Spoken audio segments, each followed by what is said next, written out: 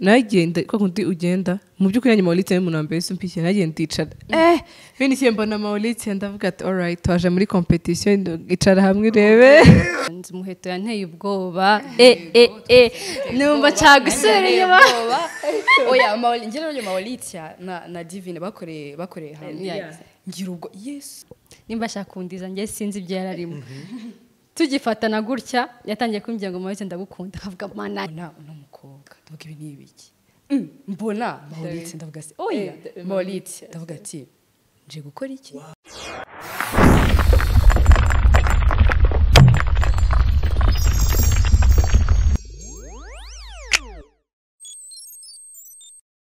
You already know my people out there. You them call me YAGO, the bad boy shot, Akula believer, champion, monster, conqueror, fury, the teacher, the preacher, conductor, vibrator, Mr. Dreams, top baddest, top connector, the true monster, the true hustler, the humble man, the most unusual guy, the motivator, the extravaganza, the number one extravaganza. I live the life I love, and I love the life I live. The top shot and number one, Miss Rwanda, and her runs up, right? Runs up. First runs up, second runs up. Yeah. Mauritius, wagwan. What do you do? What do you do? Mbere cyangwa zinyereka ko mufite vibe. Ntabwo nyangona na interview n'abantu badafite vibe. Dari na wagwan. Wagwan man. Wagwan Miss. wagwan yago mezevon. Okay. Mwese murasa neza ababibona kuri kamera barabona ko ari Miss n'ibisonga bye nakunze uburyo mwanicaye. Bigaragaza ubudasa bwa Miss Rwanda, bigaragaza ubumwe, urabyumva, biganagaragaza ko harimo respect. Kubera ko niba mwumvise ko akwiye kuba ari hagati nuko muha respect ko yabaye Miss Rwanda.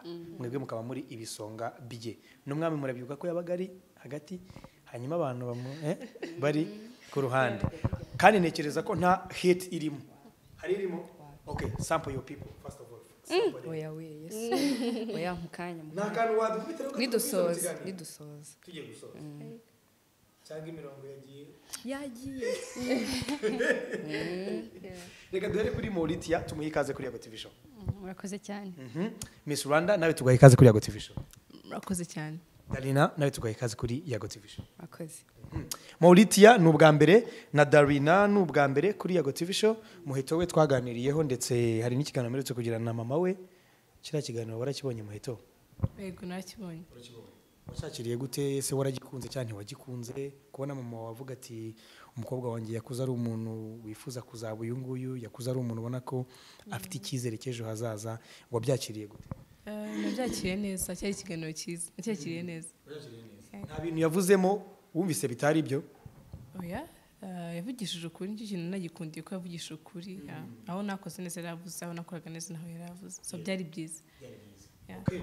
Twagiye kuri Mauritius abanza tubwire Mauritius ni muntu ki? Umuntu agutunga kubaza ngo Mauritius ni muntu ki wamubwira ko uri muntu ki? Namubwira amazina yanjye mbere na mbere nitwa Keza Mauritius nkaba mfite imyaka 19 nkaba ndi bucura mu muryango wanjye w'abantu 10 nkaba ndi first run up wa Miss Rwanda obviously yego nkaba nkunda gusenga cyane nkubaha inshuti zanjye n'abavandimwe bose ubu ni Keza Mauritius. Yego. Wavukiye he wakuriye he? Navukiye Gisenyi nkora n'Igisenyi. Ukuriye Igisenyi. Uyu munsi umuryango utuye he? Gisenyi. Tuye Gisenyi. Yego. Wiyamamarije n'Igisenyi? Yego. Twahinduye amateka. Ubu ntabwo mukwiye kumubwira ngo congratulations once again kwe. I know. Wavukiye ku Gisenyi, ukurira ku Gisenyi, wize no ku Gisenyi? Oya, primaire nagiye Gisenyi ariko secondaire nagiye Bugande. Wagiye Buganda. Umanyo Ruganda? Katono. Secondaire wagiye ku kigo? Vienna College. Kampala? Yego, Vienna College maze njya kuri Scoris International School. Yego. Tusobola kungamba mbuto manyo Ruganda. Kira bikomanyo Ruganda. Obadobera wa? Nzigake ndivye sebo nyabo je baleko ya nibyo ngije. Je baleko nyabo. Kale sebo. Holy steady. Very steady. Yeah. Very steady. Naye bidera twiga okay. Gace. Uvukiye ku Gisenyi, ukuriye ku Gisenyi primary ku Gisenyi, wiyamamarije no ku Gisenyi. kuri wowe icyizere cyavuye byari gushoboka ko wari kuva ku Gisenyi ukaza i Kigali ukiyamamariza i Kigali ariko waravuze utireka mpeshe ishema aho navukiye naho nakuriye ndetse naho umuryango wanjye ugituye uyu munsi yego icyizere cyaturutse ku icyizere cyaturutse kwanza ku bavandimwe abashyitsi banjye nabo tuvukana n'ababyeyi banjye ariko mbere na mbere ya byose icyizere cyaturutse ku Mana narabisengeye nanjye numva ko mfite courage numva ko nabikora narabisengeye kuko nari nzi ko ningira icyizere biravuze go ahead genda ariko ntagira icyizere nabyira oya uzi next year we shall try ariko numvise mfite icyizere ndiyandikisha ndakomeza icyizere cyavuye ku Mana. Wow, congratulations. Nkunze spirit, nkunze icyizere wigiriye ukumva ko ahantu uri ari ukwiriye kwiyamamariza hakaba n'umusaruro cyangwa se hakaba foundation yawe. Ni nkuko nanjye njya mbwira abantu ngo nkomoka mu karere ka Nyagatare mu murenge wa Tabagwe. Hari benshi babazi ko cyangwa hari abantu bagera i Kigali bakavuga ati ngende w'Igikondo oya ngiwe mani nkomoka mu murenge wa Tabagwe akarere ka Nyagatare and I'm proud of my village kabisa. Ubu ngubu twanateye imbere batuzaniye ibitaro n'amashuri bagiye kuri Darina. Darina wowe uri mu ntoki umuntu akubaje ngo ni mu ntoki wamubwira gute? Yewe bon nkuko yabivuze nyine nanjye ubwo nitwa Kayumba Darina nkaba mfite imyaka 20 ikintu se yandi second runner up for Miss Rwanda. Ego nkaba nkundana nyine nkunda abantu yes urakundana nkunda abantu nyine Nishiriko yego nkunda abantu kusemana ari impamvu ngo baje urakundana hari ibintu byatakaye urabyumva hari ibintu byatakaye kubera ibyagiye bibisimbura uyu munsi umugabo wabwiye umugabo mugenzi ngo ndagukunda humvikana ibindi bintu sibyo uyu munsi umukobwa wabwira umukobwa mugenzi mwe muracyabifite ntabwo biratakara cyane umukobwa ashobora kubwira mugenzi ngo ndagukunda ntibyumvikana ukundi ariko uyu munsi kubona umusore wabwiye undi musore ngo mane ngo ndagukunda mane birukunda urabyumva rero impamvu nari mvuze ngo urakundana no kubera ko hari ibintu byagiye bitakara uyu munsi kugira ngo ubone umuntu ubwira ngo ndagukunda abimininga cyangwa umuntu yihandagaza avuga ngo ngiye nkunda abantu. Hari umwana w'umukobwa nakiriye hano mbere yuko bootcamp bandetse na finali we ntago yigize akomeza muri bootcamp yitwa Ibirezi Noella. Ndamubaza ngo impano ufite ni iyihe? Aravuga ngo mfite impano y'urukundo. Urimo urabyumva? Ariko nzi neza ko abantu babyumvishe ni bake. Kubera ko impano y'urukundo mu bantu yaratakaye. Abantu banyumve neza. Rero kuba umuntu yavuga ngo ngiye mfite impano y'urukundo ababimininga kubera ko aba yiyumva mu rukundo rwo gukunda abantu. Rero uyu munsi uvuze ngo ndakundana cyangwa ndakunda abantu bahita bumva boyfriend girlfriend no niyo mpamvu nari manje kugatusha kugira ngo ino message ninyitanga abantu bagire gute hari ikindi n'iki yes Kigali ni naho niyamamarije wakuze ukunda iki wumva kuzaba iki? Nakunda ibintu byinshi especially be related kuri nyine entertainment nyine nko kuririmba kurapa media ibintu nk'ibyo journalism TV presenter. Ibyo ari byo byose umuntu dukurikiye kano kanyamaze kumenya Mauritia ni muntu ki ndetse na Darina ni muntu ki. Reka twumve rero na Muheto Miss wacu mu mbere yo mikro tubwire Muheto ni muntu ki? Murakoze. Muheto ni umukobwa w'umunyarwandakazi ufite imyaka 19 wavukiye mu Rwanda i Kigali ndetse akaba naho akurira. Yego. Ni umukobwa warangije amashuri yisumbuye atari kera cyane umwaka ushize and ni umukobwa ukunda abantu ukunda guseka ukunda guhora yishimye ni umukobwa wanga wifuza ko tuzegera binaba ko umuntu yamutakariza icyizere so probably that's all. Wewe wakuze ukunda iki wumva ushaka kuzakora iki mu buzima bwawe?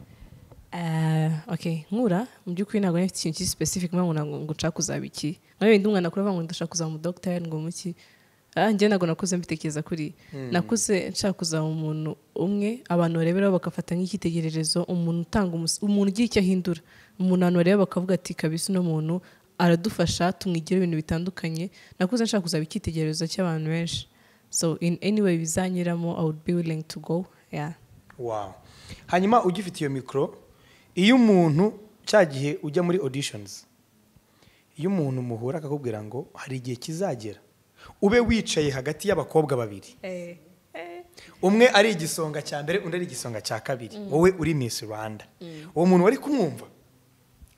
Ntabwo nari kubyumva wibwa na auditions no hagati ya audition na pre-selection hagati ya paka bibaye ntabwo nari kubyumva wari kubimbwira ntabwo ari kubyumva twagiye kuri Mauritius iyo umuntu akubwira ngo hari igihe kizagera facing nyine uhure n'abanyamakuru kamera zose zikuriho gutya ufatanye mu biganza n'umukobwa mugenzi wawe umwe hagomba kuvamo miss undi agahita bigisonga akakubwira ati kandi ndabona image yawe ufatanye mu biganza n'undi mukobwa umwe hagomba kuvamo miss ibyo bintu bari kubyemera mbo nkuko muheto yabivuze ntabwo nari kubyemera ariko nari kumubwira ngo ndabyakiriye nari kubyakira nkavuga amen yego nibyo nari kumubwira Darina iyo uhura n'umuntu muri quartier yigendera ukabona n'umuntu wivuwaye gutyo akenshi abantu bamavuye baba bakunda gukora ibintu bya danje cyangwa bakavuga ibintu bya danje akakubwira ati yemko bite kuko atazi izina ryawe uti ni sawa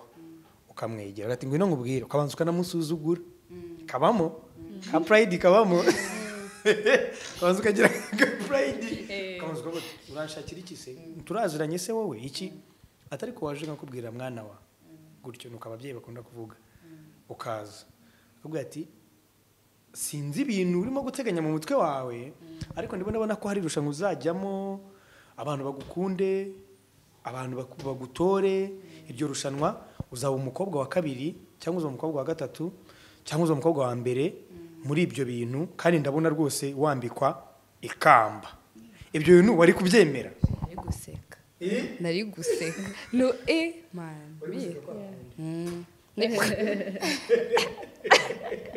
cyane wari guseka ko kitari kubyemera gerega nakuze nyine meze nk'umutomboy so ibintu bambwiraga Miss Rwanda nkajya mbaseka Miss Rwanda ngewe happy gusa nyine nabonye bibaye nshimira Imana okay ibyo ari byo byose abadukurikiye bamaze kubona ko twamaze kwinjira mu ikiganiro rero impamvu nifuzaga ko buri muntu abanza kwivuga no kugira ngo agire twatunzwe ku ruhande avuga abantu baba batazi ndagira ngo kibe open ubu kigiye kuba open mu dutere story zabereye muri Miss Rwanda ntabwo ari story mbi ntabwo ari ukuvuga ngo urabona muri bootcamp ngo twaryaga gutya ngo twambaraga gutya oya ni bijyanye n'irushanwa muri rusange ndahera kuri Mauritius ariko nawe ushobora kumva hari akantu wahita umwongera ugahita ukavuga nta kibazo biremewe ningera kuri Darina ushobora kumubaza ikibazo Mauritius akumva hari akandi kantu ashaka kugira gute kongeramo akakongeramo cyangwa se muheto akakongeramo Mauritius urugendo rwa Miss Rwanda ruratangiye muri wowe wifitiye icyizere uvuga ngo ngomba kwiyamamaza nkiyamamariza i Rubavu kandi ngomba kuzagenda nkahatana n'abakobwa b'i Kigali nibiye bintu wiyumvagamo nizihe imbaraga wiyumvagamo ese irushanwa rindi ryari ryaratamutse wari wararirebye wabonaga uburyo abakobwa bitwara ni ikintu nyine wumvaga ko kidasanzwe uzanye mu irushanwa ku buryo bavuga guti uko byamera kose irushanwa nzaryegukana cyangwa se ntaryegukana nzabe muri babakobwa ba mbere bari aho hafi shana mbe kimvuze ko nifite icyizere gihambaye nari mfite ubwoba cyane pe ko nabonaga abakobwa bose bajya hari imbere bakabaza ibibazo bitunguranye made in Rwanda visit Rwanda ibintu byinshi ku Rwanda ku buryo ko ngina nivuye i Bugande ntago nzi ibintu byinshi ku Rwanda rero nari mfite ubwoba pe ndi kuvuga se ubundi mu biki ariko nyine mama kanseka abantu bose bakanseka bwo urabishoboye uzagende noneho ndibuka ku munsi wa mbere wa auditions muheto yanteye ubwoba numva cyagusereye ba oya ngero yo Mauritius na Divine bakore hamwe ngira ubwo Yesu mbona uyu ubundi mbona ndavuga ngiye gukora iki Yesu kandi no intara zibanziriza umujyi wa Kigali niwo wanyamamariza mu mujyi wa Kigali yari ikigeragezo cyane noneho ngiyewe ntabwo nabonye muheto ari kuzi ko nagiye nahageze ndi wa mbere muri tent muheto ntabwo nzi aho yaturutse nagiye kwibindukira hari n'ifoto bamfashe actually kuri Miss Rwanda page nari imeze gutya nandi wonderera muheto ndi kuvuga se uyu mukobwa aje gukora iki muri no rushanwa yabiduhariye igitangaje muri byose nuko nagiye nabonaga gutyo nagenda ko kundi ugenda mu by'ukuri nyuma Mauritius mu nambere simpiye nagiye ndicara bene cyemba na Mauritius ndavuga ati all right twaje muri competition icara hamwe rebe ariko nyine ubundi muri audition z'igisenyi bahamagaye ndo wa gatatu wa nyuma Divine yari uwa nyuma noneho ngewe ntago nifite icyizere ko bahamagaye abakobwa 9 was it 9 yeah 9 noneho ngiye nkavuga bageze kwa karindwi ntabwo ndimo sha ndavuga Imana yanzanye hanga kujya nige gukomera abandi amashyi kubishimira ariko nabona muheto ko cyicaye nkigira ikize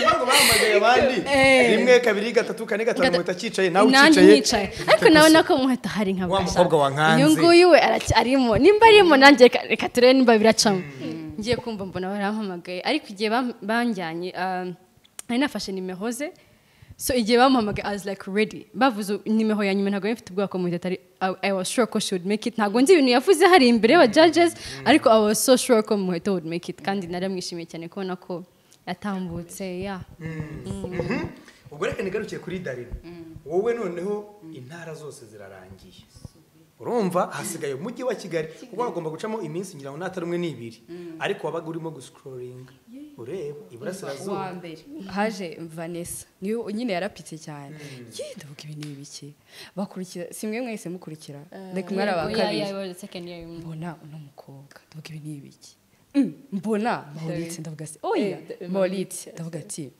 nje gukora iki mbona harya Jessica ndavuga kwiki none bose bambaye talon bafite amakanzu nyara rwo nari naguze ikanzu abantu nsingiye gukora no kuri umva nari nihebye noneho dutangira nyine audition zacu Kigali mbona bitwa Sabine mbona Kelia Ruzindana nkajya mbareba nkajya niseswa ariko mo ndari meze nabi nari mpfuye we ariko nyine ndavuga ati biba bibe mbona baramamagaye narwo nari mbyiteze nayo mfite agatelefone kanje aho ngaho nyine ndikuvuga ati ngiye gutaha nibyo mbona baramamagaye Imana wone urakomeje muheto wowe ukigera i Rubavu uratubwira impamvu ariho wiyamamarije by the way kuko abantu bashaka kubyibaza bavuze uti navukiye i Kigali nkurira i Kigali niga ni Kigali unashaka kwibaza ngo kubera iki muheto yiyamamarije i Rubavu bwari ubwoba bw'abantu b'i Kigali byatewe n'iki ngo ukigerayo hariya rero ugikubita amaso yawe kuri Maurits wahise utekereza iki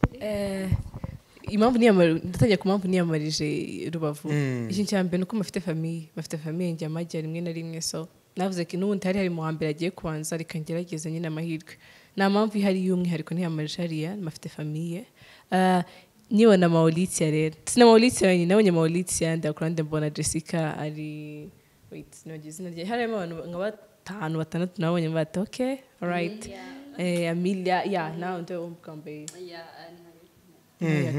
harimo abantu benshi Sandrine okay rero nyibabona nahise avuga ati okay ni competition yajemo nyine icara nyine urebe ikiza niba ari ibyawe it will happen niba atari ibyawe nabyo ushima Imana ko wageze hano ko abatabashe kugera hano uba uciyemo mu mutwe n'iki cyese kiza ubonye upasinze hariya i Rubavu mbonye passive Rubavu nataki ndi gushima Imana abantu twagiye mu modoka babikubwira nataki nari kumva ko ari nge wabikoze nkaba nakomeje nari ndi kumwe na mama wanjye ngatambubwira mama ndabikoze natashye ndi gushima Imana ndi kuririmba indirimbo z'Imana yego ndumva ndishimye ko at least hari abatabashe kuba batambuka numvaga ikintu gikomeye kuba ngiye nambutse ngarenga hariya so byari ibintu byiza Darina wowe byari bimeze bite ubonye uciyemo muri Kigali wibuke amasura y'abakobwa wabonye harimo Muheto na Maurits n'abandi wenda utanga Pascaline kandi koko ba Pascaline naraba usko nirirwa nga scrolling ndeba ama auditions mubonye buryo avuze Pascaline niko mvuze Yesu ariko nibyo ba Pascaline hari Yesu we ngiye nari numiwe gusa nyine mbona passe nari na deja ifoto yanjye batinze kuyishiraho abantu bakajya bambaza ubonye passe si wayibonye noneho mbere tukiwaitinga nyine ko bagira ko batangaza babonye passe no actually yes mbere yaho bagendaga bashira amafoto nyine y'abakobwa ibintu nk'ibyo ngiye se bayishira nk'agati Yesu we cyababona banguyemo nyine niyakire muri make gusa nyine ba mapasse ndasara ndahita okay nayo twatanye yes ariko ego nyine kumva mu mutima ngiye numvaga nanayitahanye uri hasi umva nayo nasaze nkajya mbibabwira mwayibonye naha muri chat nakitahira nayo nasaze pe wow mao wowe rero ku ndagahinnye nanjye ngeze nka mawe nibyo ya ndagahinnye wowe bikunda muri auditions ukabona urahaciye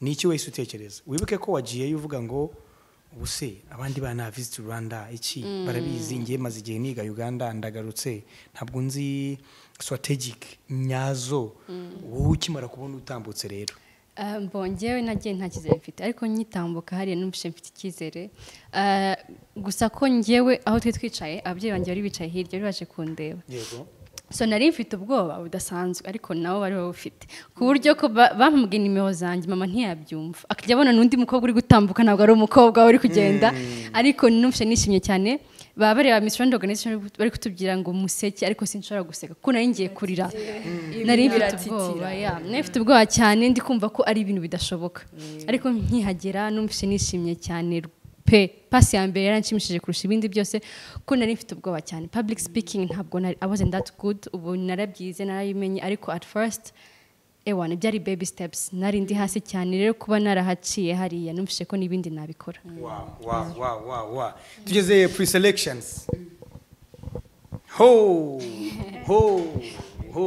kiragiye biba bimeze bite reka mbere hano none bon pre-selections it was amasegonda deja yarari limit icyo ni ikindi ngiye hari haje na incident birabyina bire amasinde so byumva hanyuma n'akantu ko hanyuma nyine nayo mfite ubwoba bwati se ubu koko bandika nyine ngatambuka ndavuga nyine reka mve kugenda mvuga ibyo mvuga nibaye cyane byabanje kunshi intege gusa nyine bamaye pass I was like koko se okay reka turebe ikigiye kuba nyine gusa bona bamaye pass narishimye no ku video biragaragara nifashe nyine deja nuko nabahamagara ibiro yanjye ni buryo butangaje bavuze 25 nguma nicaye nyuma ni Marie Merci yari number 26 yes agira gutya ngo ni wowe ndatungurwa nyine nge ndafata ka pass kanjye nguma meze nya ariko nari napfuye n'ukuri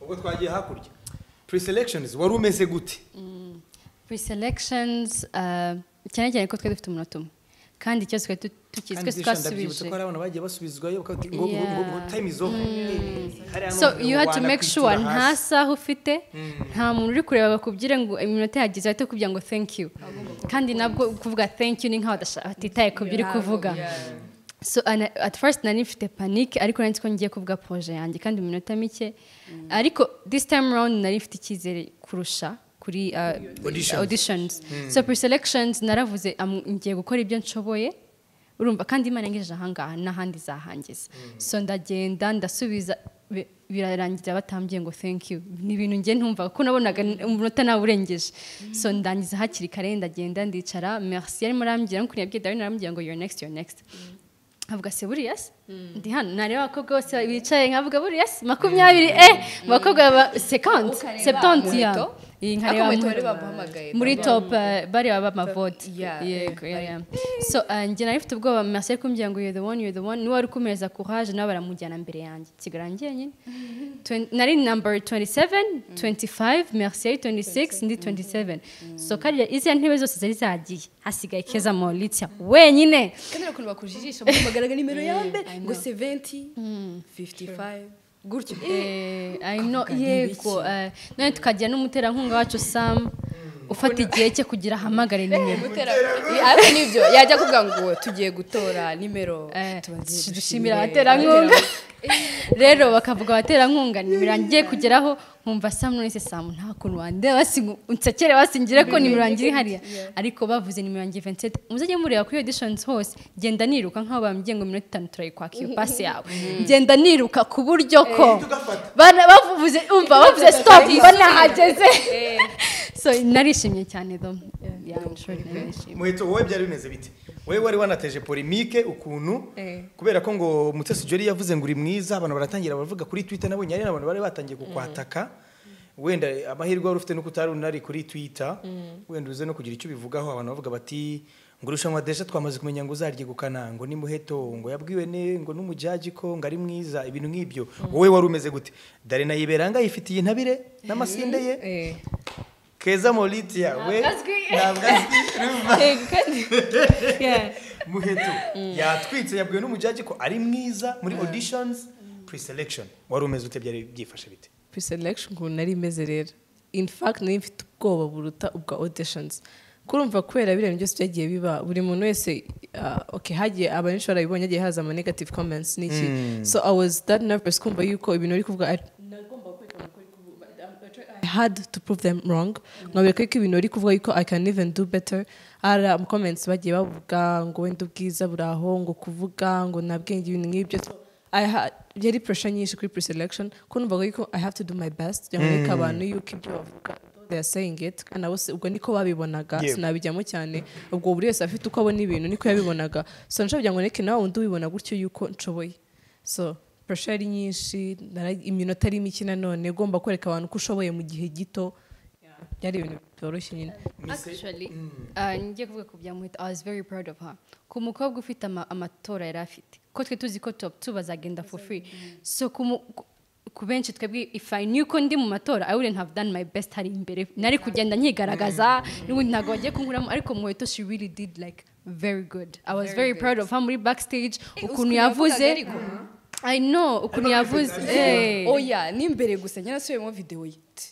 I know yavuze very good yes ku buryo ko she proved everybody wrong n'abagifite iyo mindset ya Muheto ko nta bwenge I don't know what they're doing ariko Muheto she did good biba bisa neza kubona abakobwa bakugaragiye bavuga ko bari proud yawe ubifata gute kubona uri kumwe n'abakobwa banagushyigikiye buri hari ikintu umuntu ashaka kuguhisha ko akwanze ariko muri we atagukunze ariko none hari igihe umuntu akwereka uwo ari we nyine ugahita unabibona pe ukabona ko bano bakobwa bagenzi be baragushyigikiye nubwo wabaye Miss nabo bumvaga nyine ubaye Miss rwose ntacyo byabitwaye bakavuga bati nanjye ndamutse mbaye Miss nabifiringa kabisa ariko Muheto yari yamaze kudukubita ukumva byo ibi ngibi ubifata gute ikintu cya mbere ni ibintu nshimira Imana ndashimira ko bijya bikunda ko yuko umuntu yabona ikamba ariko abandi namwishimiye cyane ariko n'iki cya mbere nshimira Imana uburyo twabonye muri bootcamp usibye nawe bonyine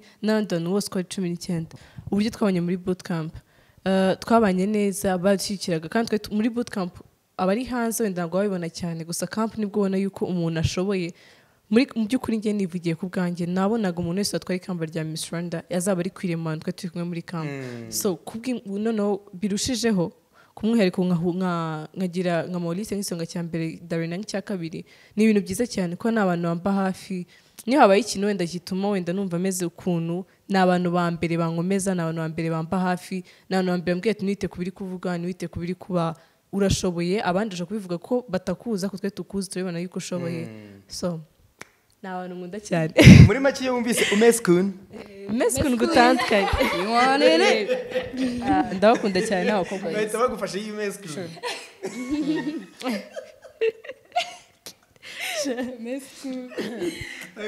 hanyuma reka twigarukire ku byo Jolly yakubwiye byo wabyakiriye gute ese nta pressure byagushizeho urumva abivuze muri auditions hari step ya pre-selections yerekeza muri bootcamp nta pressure byagushizeho biriya abantu baratangiye barakwatatse kuri Twitter na Instagram ubundi sinzi impamvu abantu batabimenyera mu ishonga ry'ubwiza umujudge abafite uburenganzira bwo kuvuga ngo wa mukobwa uri mwiza na international beauty pageants barabikora umujudge akabwira umukobwa ati you're looking so beautiful your cutaways is very very very clean akamubwira ati urimo uragenda neza uraseka neza your smile is nyine akabimubwira hano mu Rwanda rero sinzi niba ari uko irushanwa ryacu rigifitemo utuntu tutarasobanuka cyangwa se abantu barireba n'abarikurikira bakaba bataragira ariko ubundi mu marushanwa mpuzamahanga ibyo ngibyo birakorwa wowe nta pressure byagushizeho ubundi ako kanya bikimara kubona numvaga nta ribi nta kibazo nta kitwaye ariko biranangaza byase binungura kuna nagiye babikomeza kubivugaho cyane naje no kureba indi video nsanga bajyaga banabivuga akavuga uri mwiza uvuga neza I like your confidence naje kwibaza kuki batagenda kuri ibyo binavuze ngo I like your confidence I like the way you walk nkunze ukuntu wambaye naje kwibaza impamvu batabigenzaho cyane bakagenda kuri nyeko ndavuga maybe hari impamvu yes pressure byarayine at the same time I'm pretty sure ko iyo pressure nagize icyo gihe ariyo yatumye nkora uko nakoze ko nashaka kwerekana nose ko ibyo bari kuvuga I can even do better so ndakeka pressure yes yari hari gusa byarankomeje none byatumye nkora uko nakoze yego okay mwese hamwe noneho uri bufata ijambo imbere yanyu abari witusubiza mbere ariko ndabizi neza ko mwese mufiteho ibitekerezo. I just want you to prove people out there wrong. Just them are proving it right. If you want to prove them right, prove them right. If you want to prove them wrong, prove them wrong. Abantu bibwira ko banafite imyumvire ivuga ngo abakobwa beza nta bwenge baba bafite. Yeah, I feel like you should let your actions speak. Ukura wana ngiye talking from experience. Biriya bintu byina biremaze kuba. Some people were like, yo, nta bwenge azi, ibintu nk'ibyo ngibyo. But then later on, abantu batangiye gukurikiza my interviews, batangiye gukurikiza nyine like easy challenges and all. Like byagiye biba proving a wrong. So I just think you can't use your words ariko proving a wrong. You just let your actions prove them wrong. Actions. Dufite we actions. You muheto. Ikintu cyane nabwira abantu bavuga gutyo. Please mbere kuvuga ikintu bantu urebe ko ibintu ugiye kuvuga ufite ikintu kibyemeza. Ufite fact mwiza nta bwenge afite. How do you say ngo mwiza nta bwenge afite? So ubundi ubwiza buhuriye n'ikintu cyo kikurimo imbere.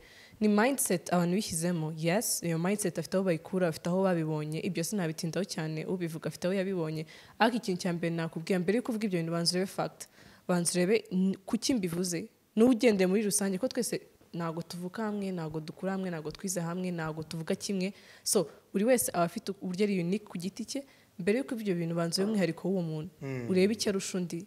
Buri wese hano afite icyo arusha undi. Mfite kuba murusha iki nawe ndusha iki n'uyandusha iki. So mbere yuko ibyo bintu bantu umwihariko w'umuntu.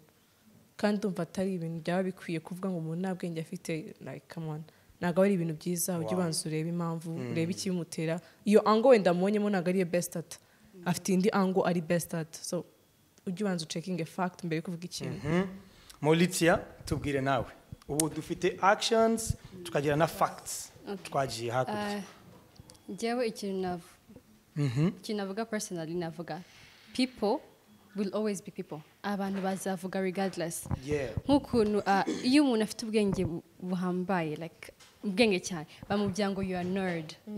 Waba udafite ubwenge ngo uri umuswa. Abantu bose barajudginga regardless of what you are. So people are always people bazijya bavuga kandi we can't do anything about it. So kandi ikintu abantu bajya bavuga ngo umukobwa ngo mwiza cyangwa abantu ngo nabaswa. How do you say that? Kubera ko I'm pretty sure ko umuntu w'umuswa akurusha ikintu at a point. Yaba ari talent yiwe ntabwo ari talent ye musangiye. So buri mwese I'm sure ko buri mwese ari ikintu afite kirusha uwundi yaba ari yaba ari umukozi yaba ari manager wa bank hari ikintu cyose turushana. So icyo navuga ni just do what you have to do. Do you. Niyo akubwira ngo uri umuswa uzi you know your points uzi ukuntu umeze. So nta kuntu umuntu wo hanze yaza akambwira ngo keza mari turi umuswa. How do you tell me that? Nabanye nanjye ndizi kuva mvuka. So nta kuntu umuntu wamenye nubwo wamenya ngo imyaka ine itanu ntabwo ihagije kugira umenye. So people will always be people. Do not care what people say. You are beautiful, you are bright. Imana yarakuremye, that should be enough for you. Yeah. Absolutely, I love you just the way you are, girl. You don't have to change, you don't have to do a thing. Go just the way you are, girl. Wake up in no makeup, in a break up. Just the way you are, girl. Am I as your star, girl? Kandi dufite actions tugira facts tugira BU. Nizere ko mwadukurikiranye. Dufite actions, prove people by your actions. Do you.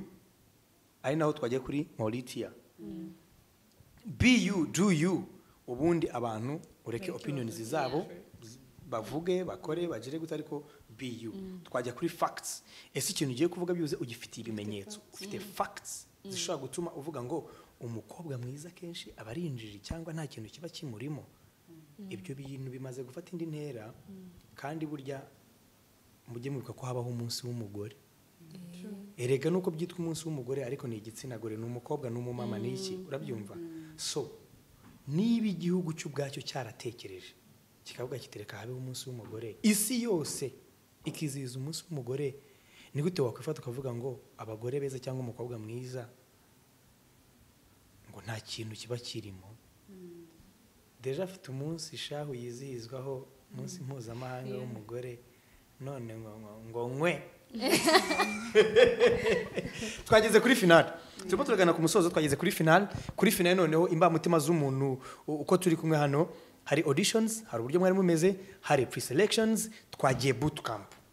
imibereho ya bootcamp yari imibereho imeze gute ese ni iki mwigiye muri bootcamp kugera noneho kuri finale nyirizina navuze ngo wumva yavuga rwose ni karibu Miss arakaze utoje ngo ni iki twigiye muri bootcamp ngiye personally ikintu cya mbere nigiyemo kuba flexible enough kuba yumva yuko ikintu cyose ugiye kubwira uri ready kwita ugikora ukagikora utabanje kubaza ngo ngwiki ukagikora nize kuba flexible.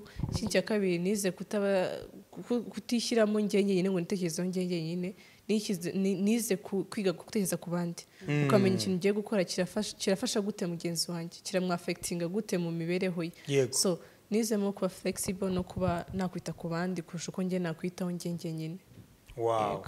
Mao njye nize ibintu byinshi. First of all aba speakers njye narabakunze cyane kubera ko aba speakers bazaga bakatubwira ukuntu at this point nta muntu watsinzwe aho wagize muri bootcamp kuva mu bakobwa bose bavuyemo you are a winner. So abakobwa benshi banavuye muri top 10 top 20 bafite akazi. For us, we are still here waiting for brand ambassadors bafite akazi urabona ko hari ahantu bigejeje. Ikindi kintu nize kugira ubumwe gushira hamwe every time nimba ufite akantu kamwe gabana n'abagenzi bawe like don't be selfish urumva kandi wige gusengera abandi ntukisengere ngo Miss Rwanda ngewe nsinde oya ahubwo senga urayitsindira wowe umwishimira ubyakire you know. So ngewe nize ubumwe nize gushira hamwe kandi nize ku be flexible kubera ko batubyaga program hasigaye nk'isaha urabona ku mukobwa makeup n'imisatsi n'ibiki byose you have to be flexible enough. So kandi ikindi kintu nize ni public speaking.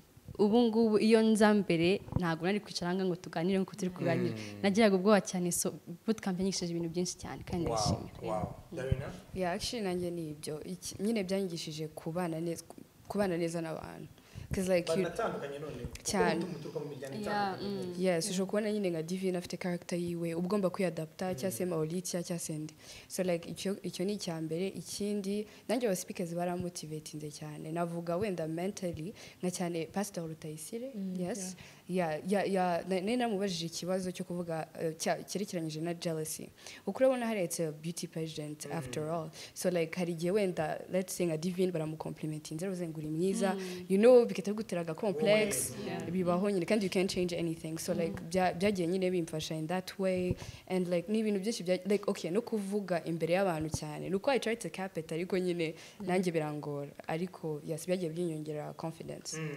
Reka duhere kuri Darina n'ubundi turebe noneho ku munsi nyirizina wa finale wari umunsi umeze gute kuri wowe kwinjira muri Intare Arena wiyumvaga gute? Some fans over there with banners Kokos bari bafite amafoto yawe shasimbi nabyonse gusa nyine hariya nyine uburi simbivuge gute ufite bon je personally left ubwoba I really was scared and then ku buryo bari guhamagara na top 10 okay numvaga ari ibyo niba hamagara muri top 10 naho nyine c'est fini ni ibyo kandi ndabyishimira baramamagara ndasubiza ntabwo nari ibyo nasubije numvaga nyine ko nasubije to hanyuma bahamagara muri top 5 ibi ni bikira ku iki okay nukuri nibyo okay ndagenda ndavuga ngo birarangiye nyine to amagara muri top 3 none ndi n'uwa mbere noneho ndabyibuka nari mari uburyo wanatambutse warabanje uraseka cyangwa uribazaga ngo nibyo utije kuri mic wenda bahamagaye nka Mauritia cyangwa Divine ku buryo nibyo Martina yambazaga ntabwo nabyumvaga sinzi ibyo yari kumbwira ku buryo nanamusubirishagamo uvuze akongera nyine nari navuze icyo nasubiza cyose ni ibyo top 3 byanze bikunze ndi gisoga cyangwa misi so bibonaga nari no kubwira Mauritia c'est fini ni ibyo byaranshimishije cyane kuri pay was an amazing experience. None ikindi like backstage uburyo everyone was like helping everyone was happy for everyone ukurabona wenda abataragize iyo mana nyine yo gukomeza nyine muri top 10 hari igihe nyine like you get jealous nyine ukanga no gufasha abandi but then everyone was helpful akajya kubaza ukeneye iki nicyo wabuze bose bakagenda bafashanya so it was just amazing nukuri. Muheto wowe byari bimeze bite? Njyewe kanagiye tuva kuri La Police tujya kujya muri bus nagiye kujya muri bus nifite ubwoba ariko turi muri bus mbere kumva no mu cyumba nabanje gusenga nari gusengera ntabwo ndi kuvuga ngo ndi gusengera kwa Miss Rwanda ndi gusenga man ufashe ikivamo hano cyose kiba ari ikintu ngwiriye kandi cyumugisha kuri njyewe ego so ninjiye muri bisi ndi kuvuga tugende tubikore like ninjiye mvuga ngiye kugenda nkore ibyo nkwiye kuba nakora mvuga ibyo nkwiye kuba navuga Imana ifashe mbivuge neza uko nabipanze ubwo ikizaba nyine ikiri bube nicyo kiri bube cyangenewe kandi acyakira Imana imereze kucyakira so turi muri bus twongeye gusenga twongeye turafatana twese turasenga none naho ngo turi twese naho ngenda bisenge ndavuga ati Imana bana kugura abona bose uko bari hano twese twarakoze muri camp twaragerageje twatanze ibitekerezo byacu ko byari bikwiye uko tubona no twese uba Miss Rwanda umuhereze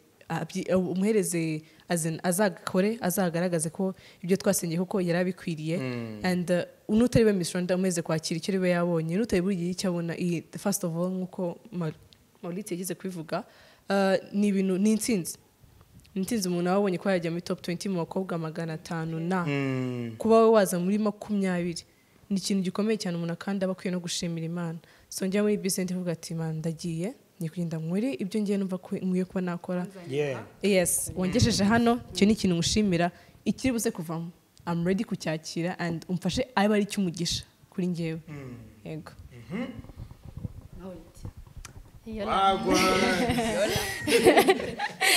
Okay, so kuri nge uwo munsi wana byari birenze nge numvaga kabisa ari intsinzi kuri nge kubera ko hari stereotype ivuga ko umugore nta jambo agira none kuba uzi ko hari abantu 500 bicaye muri ya salle bakabajye gutega amatwi nge kuri nge byari bikomeye you know kubera ko nubwo niyo mvira aho ngaho nari nzi ko hari umuntu wambonye kandi wanshimiye kubyo navuze so regardless I was happy ariko muri top 10 nanjye numvaga ari aho ngaho ngiye guhita nkatange muri backstage actually crowds yechimira crowd abantu baje like nubwo umuntu tuvuge exactly nubwo umuntu yeah even like the whole crowd basically so like nubwo tuvuge wakiga ku gisubizo ubonaga nyine still bari kukumotiva and bikakumotiva cyane je kandi ikintu nakunze ni ukuntu dukora ka talk turi babiri tukajya kubyana n'amaraba mbere yo kujya gusubiza so ngewe ntabwo nakoraga ibyo ngomba gukora na focusinga kuri stage ndeba ukuntu abantu bipanze mwinde ndeba ni gute nsubiza so the whole time nge nigaga stage kwimeze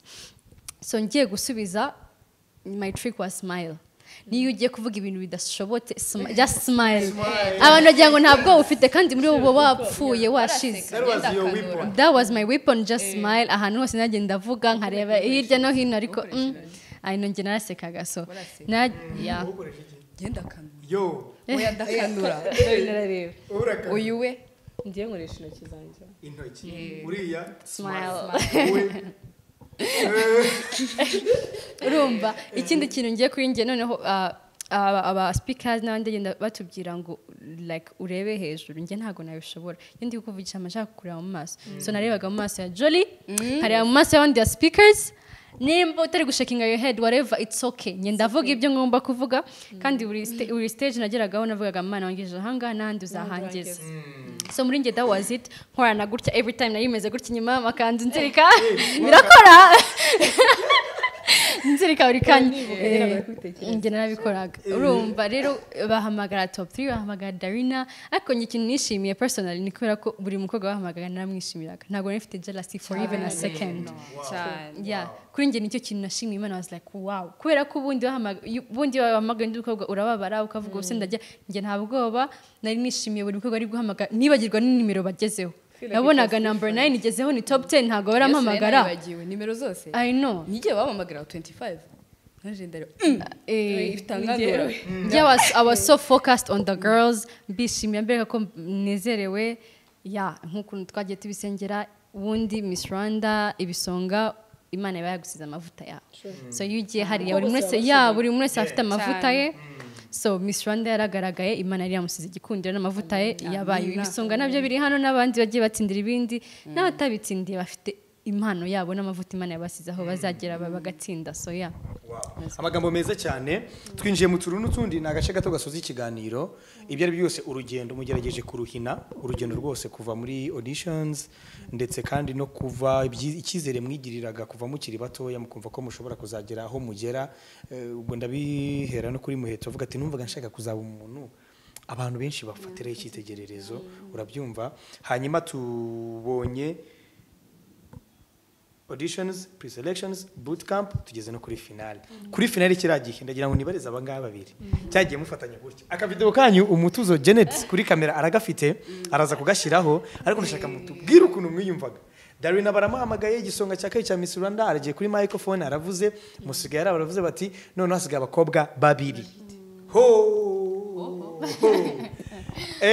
Mao afite amavuta ye, Muheto afite amavuta ye. Mwese Imana yari yabasize ariko uko byamera kose ababurana ari babiri umwe abayigeza nkana. There are some judges out there, over there, they are barimo baravuga bati nako dutegereje kubona uri bube Miss Rwanda. Hari crowd y'abantu buzuye hari barimo bavuza induru iki. No harangiye nageze ndabareba mbona Mauritia ameze nk'urimo gutitira. Mbona na Divine nawe ameze nk'urimo gutitira. No mbona Mauritia ameze nk'urimo kugira amagambo arimo kuvuga.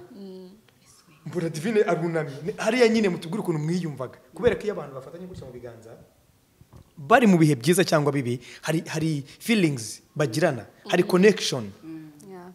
There is connection ibigomba kuba hagati. Connection yari iri hagati yanyu yari imeze gute? Okay, first of all, Divine hano. Nimba shakundiza nge sinzi ibyo yararimo. Tugifatana gutya yatangiye kumbwira ngo Maurice ndagukunda akavuga mana nanjye umukobwa arashaka iki? So Divine yatangiye kumbwira ngo Maurice ngo I love you ndambya Divine mbabaye ibintu urabimbwira backstage hano ntubimbwire sikose noneho tujya hari imbere A1 biya bintu byari biteye ubwoba guys byari biteye ubwoba cyane nubwo nari nzi ko muri ngewe ibiraba ndabyakira at this point ndi gisonga cya mbere cyangwa ndi Miss Rwanda ibira sohokera hari I would be happy nanzi ko Divine na Miss Rwanda ndamwishimira cyane nanjye you know haba ndi umuntu wa mbere ramufata amaboko yanjye bari Miss Rwanda byari bikaze cyangwa ramufata amaboko regardless nahagezaho nashakaga so nge nari mfite ubwoba cyane tukagira ate n'umuterankunga wacu Sam atinda kuvuga nimero twaramubatije Sam none byageze ahantu nge nkajya mureba gutya nkongira Sam please nari mfite ubwoba Sam ari gutinda ndavuga none mu maso noneho igihe bavuze nimero ya Divine 44 nese numva shock irankubise ahita amanuka Divine aramanuka ahita ngo Maurice I won numvise ibyishimo nk'ari njye utsinze I was very happy for her numvaga ari ibintu birenze kubona ko regardless twese tureba igisenyi tuhagariye igisenyi so urumva ni ibintu bihambaye so ngewe I was very happy ko nari nzi ko I have reached somewhere regardless ntabwo nigeze numva ngo ababyeyi banjye sarabifata gute no my family was happy we're all happy we all know ko ikamba ni ry'umuntu umwe regardless so ngewe naramwishimiye hari ubwoba bwinshi bond nkuko mwabivuze hari bond yabaye hagati ya nyina Divine idashobora kwibagirwa Divine wowe wiyumvaga gute kuki wanamubwiye ngo ndagukunda hariya iyo uri kuvuga uri gushaka ikintu ubwiye mugenzi wawe kugira ngo nyine kigukomeze kimumotive nawe ubwawe kigufashe mu bundi buryo and kubwira Maurice ko mukunda hariya ntabwo nari imbeshye koko ko I felt like uri butsinda hagati yanjye na Maurice yaba ari ibintu birenze so Maurice niyambika ikamba ndaho nk'uko yabivuze ndaho ndi uwa mbere uri umuhobere ninambika ikamba nawe aramubera so amagambo hariya muvugana muri gukomezanya nutwara ikamba ndagukunda wararikoreye urashoboye nawe nicyo yari kumbwira mbwa ati Divine nutwara ikamba ndagukunda nawe urashoboye so nije cyambereye kirekire nakubeshye cyambereye kirekire numvaga cyabaye kinini pe ndi kuvuga ati dufatanyije n'umuterankunga wanyu Sam nawe bidufashamo kukigira kirekire so aradufasha nyine atubwira Miss Rwanda nyine mbona birabaye bakimara kumvuga nese mbwira Maurice nangiye kwicara ndambwira Maurice wait nije bavuze mbwa yani we bavuze so byari ibintu byatinze hanyuma kiragiye bamaze kuvuga izina ryawe sorry bavuze number 44 ni iki kintu wese utekereza hari igihe umuntu yageze mu byishimo byinshi gutekereza byanga akaba stuck nyine ntabe hari ikintu yatekereza kizima ntabe hari ikintu yatekereza cyumbuka nyine ukaba stuck wowe byakubayeho cyangwa ntago Mubyukuri nanjye kimara kumvuga namba yanjye nabaye uzarebe no mwifite neza umuntu yibonye tebo nabaye stuck mbanza gufata Maurice ndambwira wait ninjye avuze Maurice ndimwe ati yes ni wowe wabaye Miss Rwanda so nahise mba stuck ku kanya nago ndi gutekereza neza kuzana intebe bayizanye numva navuga ati wait tarya bahita bicara ngiye numvaga ni gutekereza ikintu kitagikurikiraho nabaye stuck muri ako kanya utukira aho ngaho kuri la stage uba wibuka ko hari bagenzi bawe bayigezeho bakoze n'ibikorwa by'indashyikirwa wowe kariya kanya bakimara gutangaza bazanye intebe urabibona ko Darina ari hafi aho hari n'igihe ubutazi n'ibintu birimo kuba nyine tu kubera uburyo ububona ibintu bidasanzwe bazama fireworks byotse mu kirere gize gute abantu barimo baravuza indura aho ngaho utekereza ko iriya position ubu umaze guhita ufata ako kanya no gutekereza ko hari bagenzi bawe bahaciye aho hantu uba wumva ko uhisumera uba umuntu umeze gute kuko hari titire uhita uhabwa ako kanya social media zose ibitangazamakuru byose byaba ibyo mu Rwanda ndetse n'ibikorera hanze y'u Rwanda bihita byandika izina Muheto Miss Muheto Divine Nshuti cyangwa se Nshuti Divine Muheto abaye Miss Rwanda kiriya gihe uba titire wahise ufata wahise ubyiyumvamo gute wahise wumva ubuzima bwawe buhindutse gute bakimara kubwa namba yanjye nkuko nikubwiye ntabwo ndi kubyiyumvisha natangiye gutekereza neza nicaye kandi ko wicaye bagiye kwambika ikamba ubwo natangiye gutekereza neza ndavuga wait ubaye Miss Rwanda now it's time to do what you have said ibyo avuga byose it's time waravuze ko uzashima Imana it's time kugira ngo ushime Imana so nahise mvuga ubuzima bwanjye burahindutse and buhindutse completely and neta mvuga ati Imana uzamfashe nkuko nari nabikubwiye nasabye ibintu by'umugisha mu irushanwa Imana icyo uzamfasha cyose nkavana Imana kitaba ari cy'umugisha so ndavuga uno mugisha ndawakiriye Imana ufashe nzawukoreshe neza abantu bazabone kuko nari mbikwiriye hanyuma abavuze ko turi mu tuntu n'utundi dusoza ikiganiro abavuze ko ngo ikamba wari warihawe na mbere hose nicyo wababwira kano kanya ikintu nababwira ikintu cya mbere kuba ubivuga ufite uko ubibona ufite n'impamvu ubibona gutyo ikintu cya mbere nakubwira ntabwo narihawe nk'uko ubivuga njyewe nivugiye ku gitangira mbona ari ibintu nakoreye ni ibintu nashatse ni ibintu nashyizemo imbaraga ni ibintu nasengeye so wowe kubivuga ni ko ubibona sinakubwira ngo ubibone nk'uko mbibona turi abantu babiri batandukanye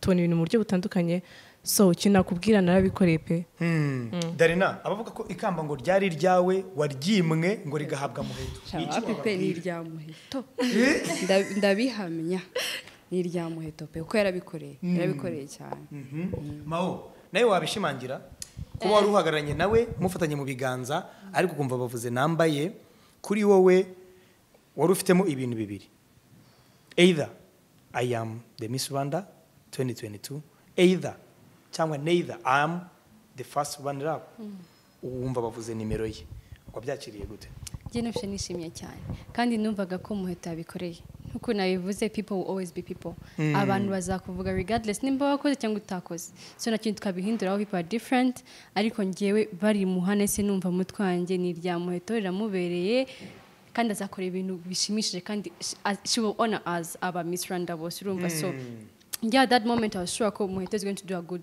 job kandi ntago numvaga ngo ibintu bya ruswa cyangwa ibintu abantu bagenda bavuga no way yeah, I was sure ko the judges did a good job they did what they're good at Muheto yarikwiriye and I was proud and happy for her yeah ugifite iyo microphone waje gusanga ubu ngubu none uri mu position nziza yo gusubiza kino kibazo waje gusanga Miss Rwanda cyangwa se Rwanda Inspiration Backup bategura Miss Rwanda waje gusanga ari uwe mumaro bafitiye umukobwa muri kino gihugu naje kubona ko Miss Rwanda ihindura ubuzima bw'abakobwa nta nubwo ari umukobwa umwe n'abakobwa bose kubera ko the moment ugiye kuri ya stage deja baguposting ifoto yawe n'umushinga wawe mbere yuko unabona na pass muri auditions hari ubuzima bwawe bitabuhinduka kubera ko abakwanga atangira kugushira hasi abagukunda bari kugaragariza so at that moment nubwo utatsindira ikintu gihambaye wenda akazi uhita umenya abagukunda n'abakwanga so Miss Rwanda ihindura ubuzima bw'abakobwa in a good way kandi this project is really the best ifasha abakobwa cyane n'abantu bavuga ibindi bintu bitari byo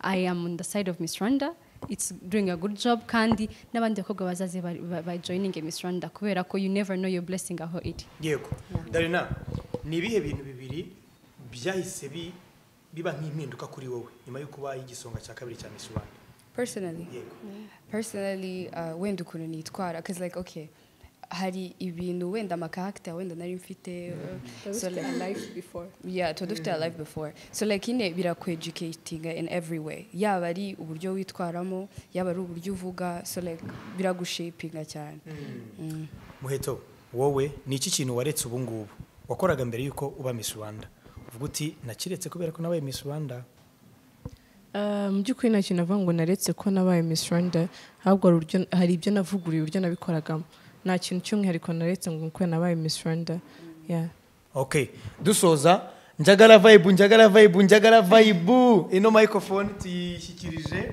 Kayumba Darina. Kayumba Darina agiye kudukubita vibe hanyuma nyuma yo kudukubita vibe buri muntu muri mwe ashimire abantu bamutoye abamusengeye umuryango we n'abandi bantu bifuza gushimira hanyuma mushyira akadomo ku kiganiro cyacu. Darina wagwa chukua iyo microphone. Let's go get it. Wabihindura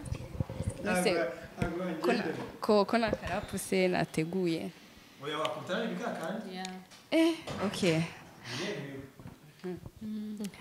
Okay, so they could be mad at me. Look at my family. I guess it's all in my bloodline. If you keep praying me for my apology, you've been waiting for a long time. That's a pathetic. I said it. I mean it. You don't like it, then I could care less. That's a pathetic. I said it. I mean it. You don't like it, then I could care less. Yeah. Okay. Okay. Okay. Okay. Because I want to sketch. Oh yeah. Yeah. It's good. Ndatangira ndashimira cyane umuryango wanjye by'umwihariko ndashimira cyane inshuti zanjye ndashimira abarezi banjye bamfatije niga muri secondaire primaire ndashimira umuntu wese wangiriye icyizere ndashimira umuntu wese wanoye wafashe umwanya wakangira inama mu buryo bwose agafata umwanya wakirengagiza ibyo akwiye kuba ari gukora akanyandikira akangira inama wafashe umwanya wakaza kandeba akangira inama ndabashimira cyane Imana ibaha umugisha ikindi nzakora sinzabakoza isoni Imana ibaha umugisha ndabakunda.